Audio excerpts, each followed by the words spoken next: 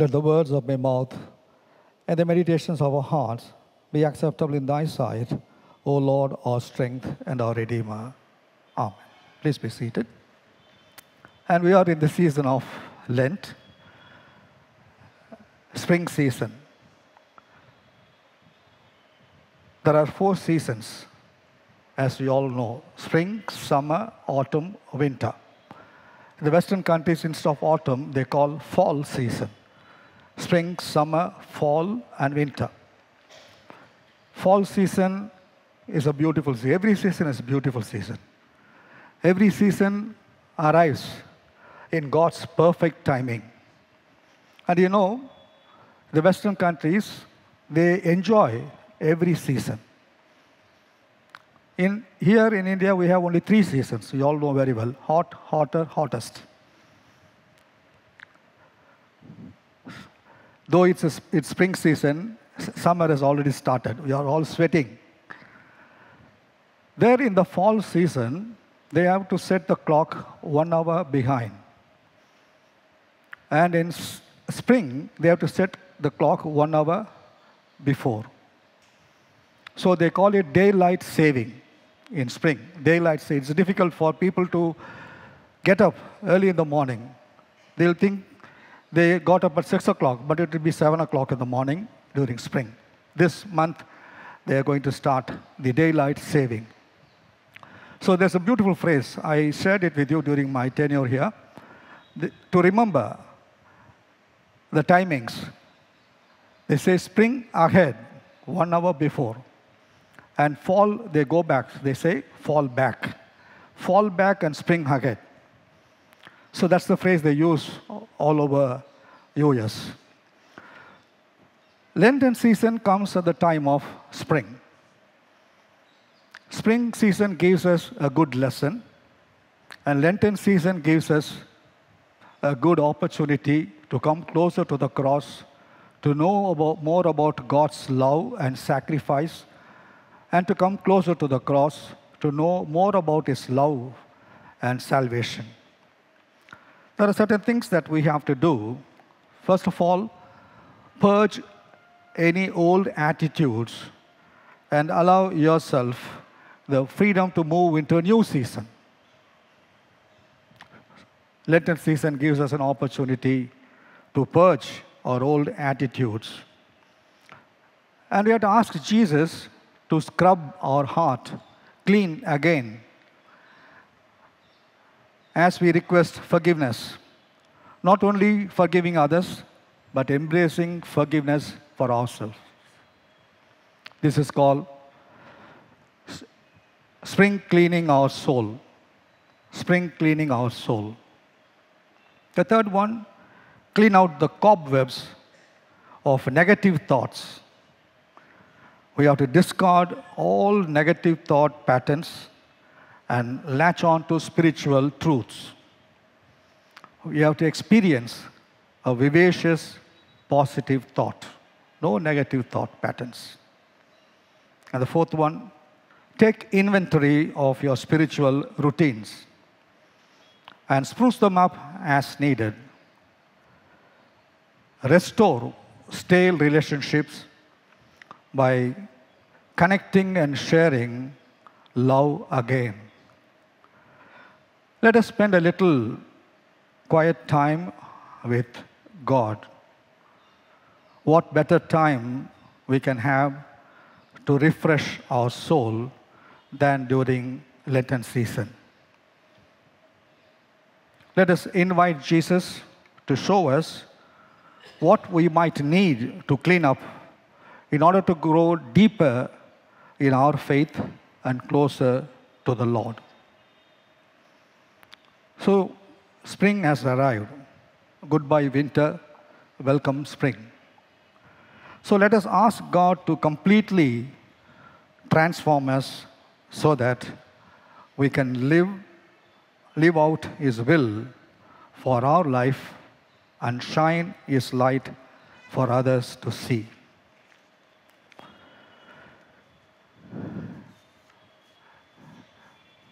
Now, the topic given to us for this Sunday is true worship that liberates.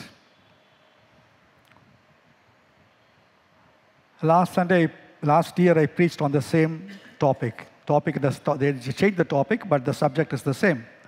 Liberating Christ was the topic, but same passage. Same passage. But today, they have changed a little bit. True worship that liberates. Exodus chapter 3, and then Psalm, and only epistle they have changed from Galatians to Acts.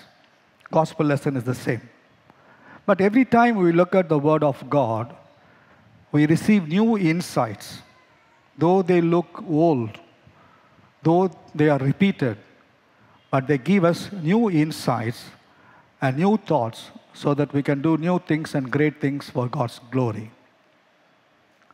Here, Jesus liberates a woman from a disability in synagogue on a Sabbath.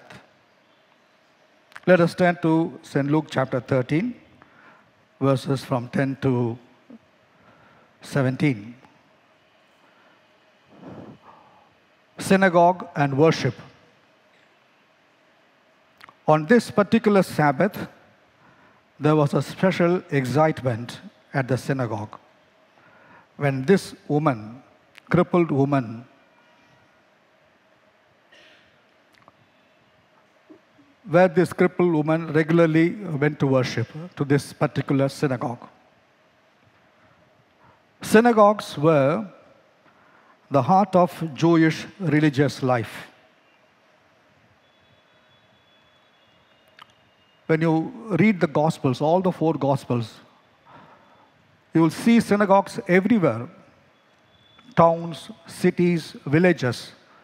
And when Jesus traveled along, he worshipped at synagogue on Sabbath day. He took his disciples, and crowd also followed him.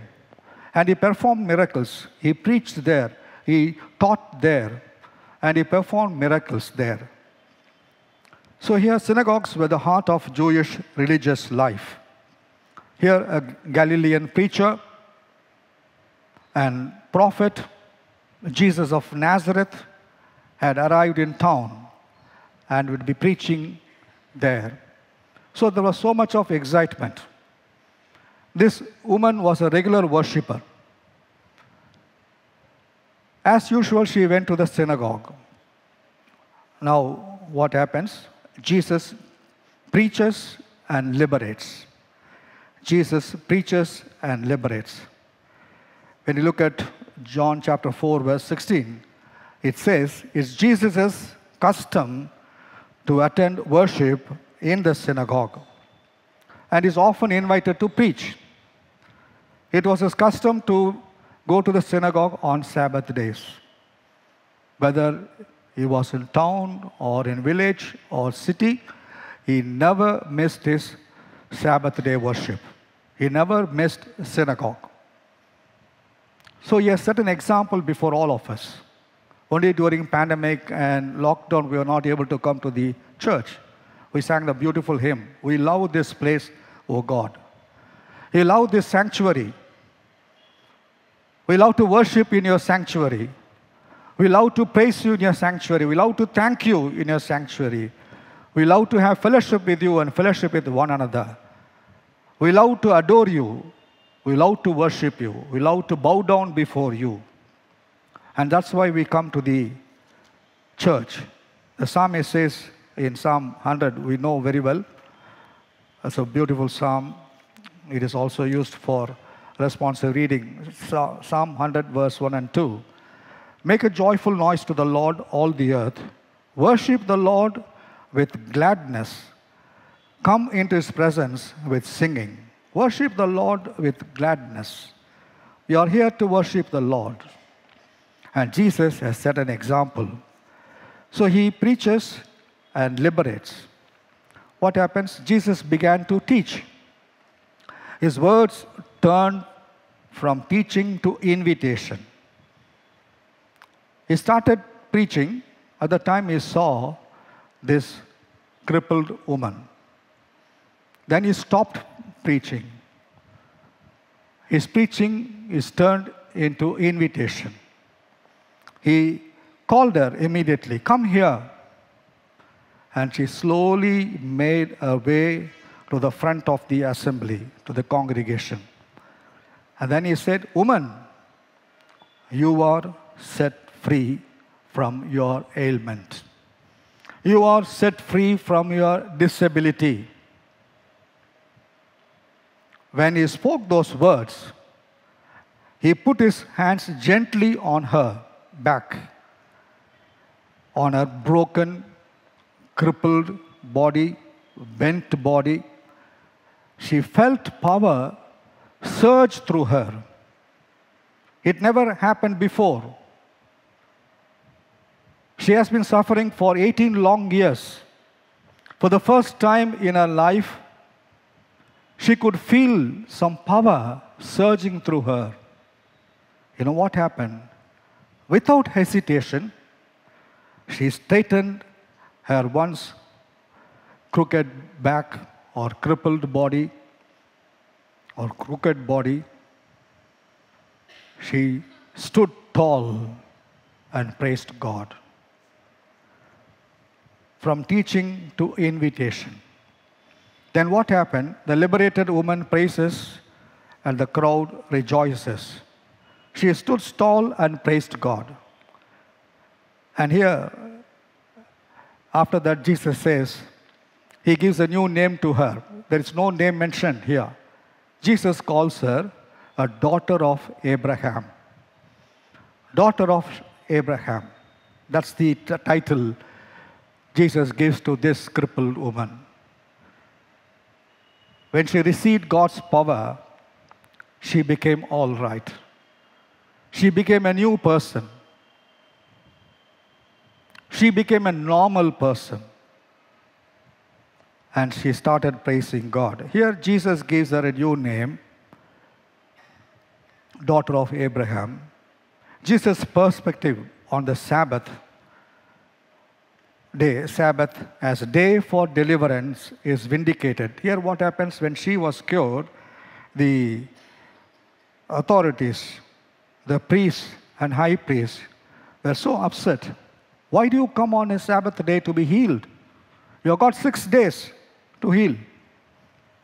And Jesus replies to them, "You hypocrites, does not each of you on the Sabbath untie his ox or his donkey from the manger and lead it away to give it water? And ought not this woman, a daughter of Abraham?" You don't recognize her as the daughter of Abraham, whom Satan bound for 18 long years, be set free from this bondage on the Sabbath day. When he said this, all his opponents were put to shame, and the entire crowd was rejoicing at all the wonderful things that he was doing. So Jesus' perspective on the Sabbath as day for deliverance is vindicated here. Luke narrates the humiliation of Jesus' opponents and the joy of the crowd and at his wonderful deeds. The praise the woman offers to God reverberates with the crowd's rejoicing. When one person started praising God, the whole crowd started joining her in praising God. That's what we do in the church. When we announce the song number, and the pastor or the leader or the conductor announces the song number, when the organ is played, the music is played, when the choir starts leading, the whole congregation joins. All of us join to praise God because he has done so much for us. He has brought us here to worship him. He has brought us here to worship him. And he has blessed us. And we are here as his witnesses. Both themes of praise and rejoicing are emphasized by Luke as appropriate responses to God's work of liberation. Why do we praise God? Because God has liberated us. God has saved us from the bondage of sin. God has redeemed us, rescued us. We are free people, liberated. And that's what we see here. Jesus, the liberator, the fourth point.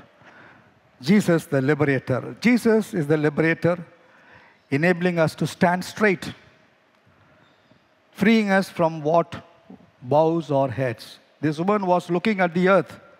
She was not able to look up at the sky. Bent over for 18 long years.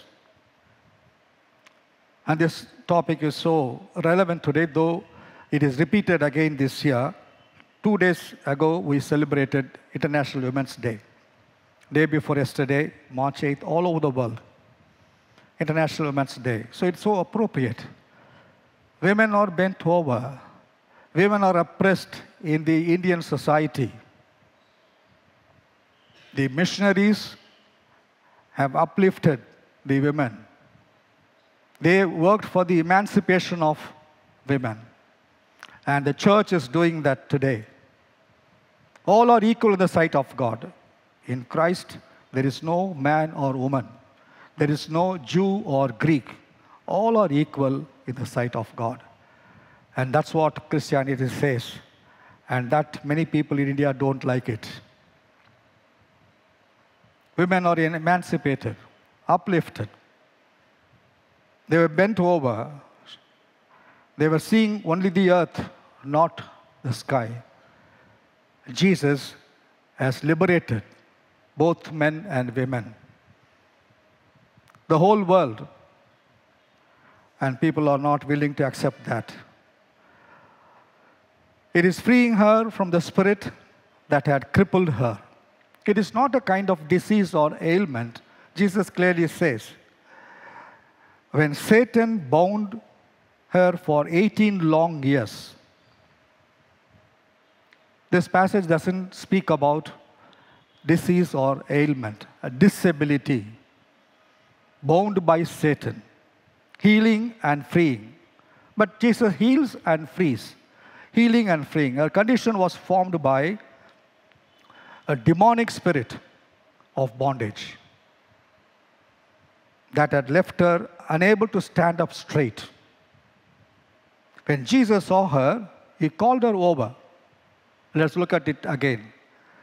And said to her, "Woman, you are freed from your disability." The bent over woman fixed her mind and her total hope in the Lord. She did not ask for healing. She didn't ask Jesus to heal her. She was simply taking part in the worship service. The same way, we may not ask Jesus to heal us. We have simply come to worship Him. We have simply come to meet Him. We have simply come to praise Him. We have simply come to give our offering to Him. But remember, Jesus looks at all of us. He sees us and He wants to touch us. He called the woman over and He said, "Woman, you are freed from your disability." And He gently touches her. And she was made all right. So, you see before picture and after picture. Before picture, she was a bent over woman, a crippled woman, who had a crooked back. That is before picture. After picture, she is standing tall. Totally different. The same person looks different. She stands tall before others. Jesus sees and touches her, and the picture of life changes. When God looks at us, when God touches us, our total life will change. We'll stand erect before the world. We need not bend over. We can stand erect and face any problem and any person, any situation. Because I am touched by Jesus. When you and I are touched by Jesus, we can stand erect. Our ailment will go, a demonic spirit will go, and will be free from all ailments and illness. Who has seen and touched your life in a way that let you stand a bit taller?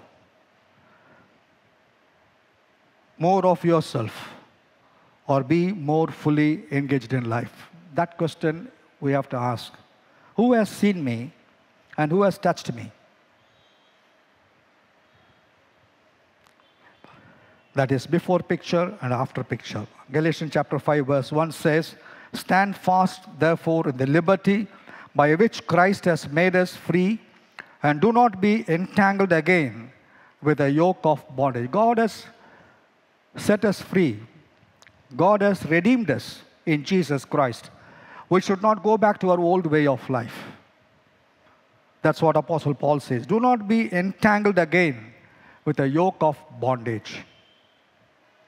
That's what happened in Egypt. The first lesson says that, Exodus chapter 3, verses from 11 to 18. God appears before Moses in a burning bush.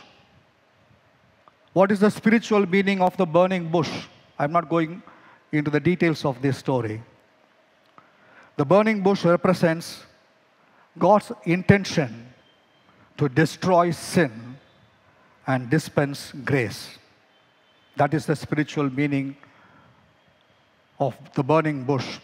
One of the early church fathers, Chrysostom, he lived between 347 and 407 CE,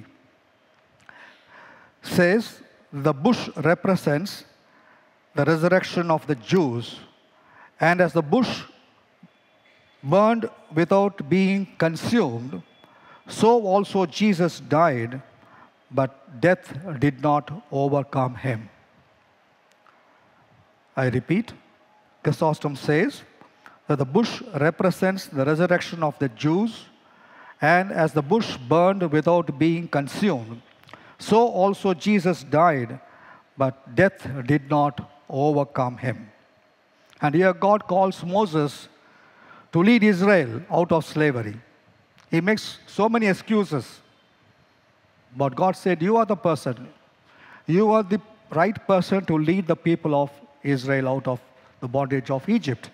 So God tells Moses to spearhead the liberation of Israel from Egyptian slavery. And God wants you and me to spearhead the liberation of the people.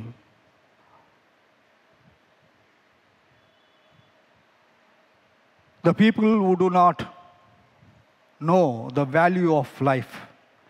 The people who live in sin. The people who do not know the real Savior, the true Savior, who came in great humility to die and suffer on the cross for the sins of the whole world. It is your duty and my duty to take this message of liberation to the world. And God wants you and me to spearhead this moment of liberation. True worship liberates.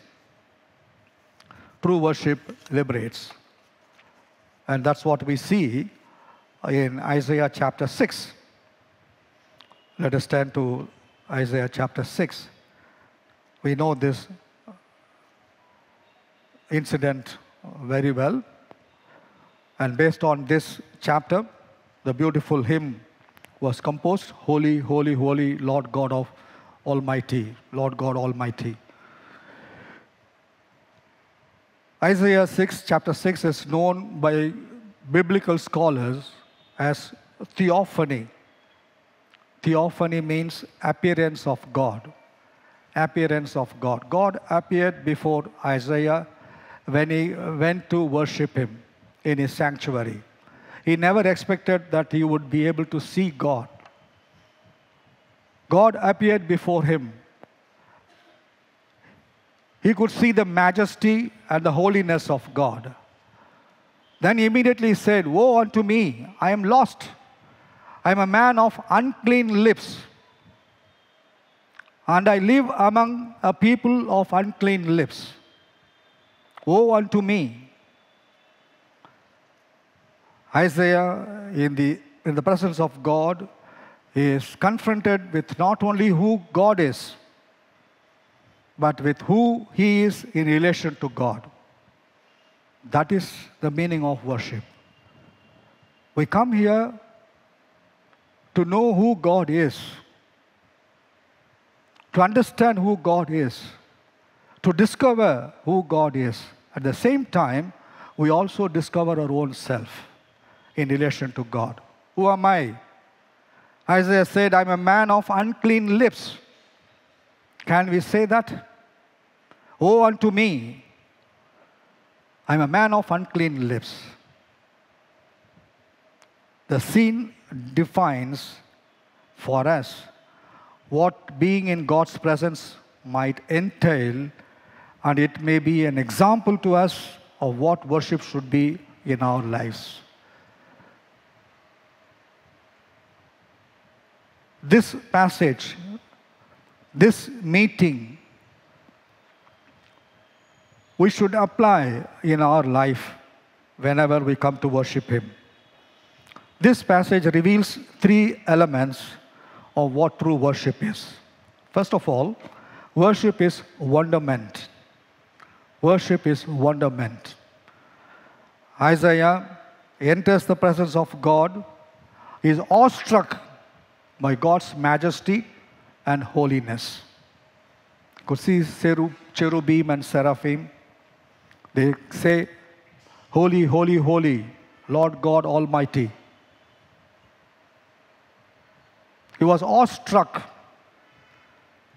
The same experience we must have every time we come to worship God. We must, like Isaiah, we must have the same kind of experience. Isaiah was awestruck by God's majesty and holiness. Second one, worship is transformative. And Isaiah was cleansed and forgiven by God. In God's presence, Isaiah sees who he really is, a sinner. I'm a man of unclean, I'm lost. Save me, redeem me. Yet in his confession of his sinfulness, Isaiah is transformed into the person God desires him to be. And that's why we are here. When we come to worship God, God transforms us according to His will, according to His desire, so that we can become new creatures and take the message of love and salvation into the world. Third one, worship is renewing. Through God's forgiveness, Isaiah is a renewed person who lives for the people, who lives for the purpose and will of God. So after transformation, what should we do? We should live for the purpose and the will of God. So he calls out to God. God says, whom shall I send? Who will go for us? Here I am. Send me, O Lord. Here I am. He comes forward and he became the greatest prophet. He is the number one major prophet. There are three major prophets in the Old Testament: Isaiah, Jeremiah, and Ezekiel. He is the 8th century prophet. He is the one who prophesied about the birth, death, and resurrection of Jesus. The whole thing is there. The whole narrative is there. And Jesus often used the book of Isaiah in the synagogue. Here I am, send me. Isaiah chapter 6, verse 8. Finally, remember, worship is wonderment, worship is transformative, and worship is renewing. Lexham Theological Workbook's brief definition of worship goes like this. Let me read. Worship is the awed response to the saving acts and praiseworthy character of God. Let me repeat. Worship is the awed or revered response to the saving acts and praiseworthy character of God. In the beginning, when we started the prayers, the first order says, God is spirit, and those who worship him must worship in spirit and truth. That's what we find in John chapter 4, verse 24. Jesus had a dialogue with the Samaritan woman. Then she realized that she was talking to the Messiah. So she went to the town and brought everybody. I have found the Messiah. I have seen the Messiah. Come and see the Messiah here. And to her, Jesus said, and before that she said, we worship God in Jerusalem, in Zion. And Jesus said, the time will come, you can pray anywhere in the world, not only at Jerusalem. And that's what we are doing today. Worship is held all over the world, in different places, at different timings. But we all worship. We become one in the Lord and one in the Spirit. The whole world is worshiping Jesus on Sunday, the first day of the week, the day of resurrection. True believers or humble worshippers. So church is the liberating agent of God. God sent many, many prophets in the beginning, many judges, many kings to fulfill his plan and purpose. And finally, he sent his only begotten Son. And then Jesus sent the Holy Spirit, the third person of the Trinity. And the Trinity sent the church into the world. We are sent by God into the world. And we have to liberate people. Church has to liberate people from all kinds of bondages. So, through worship, we can bring about liberation. We are liberated to liberate. Remember, worship is not praising or singing or reading the lesson. Worship should be our lifestyle. That should be the way of our life.